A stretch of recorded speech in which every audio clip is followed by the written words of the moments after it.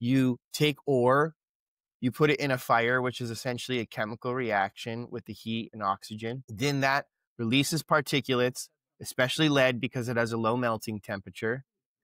And those are then transferred or transported in the air with chimneys. It's a low pressure point, which means air is rising because it's hot.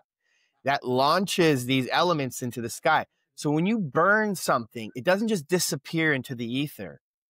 It actually, there's conservation of mass. We can't destroy or create mass. So when you do an ore and it goes through the chimney and it goes up in the air, it's like a plume, a mushroom cloud. And all those elements, you can't see them. They're settling on the grass surfaces.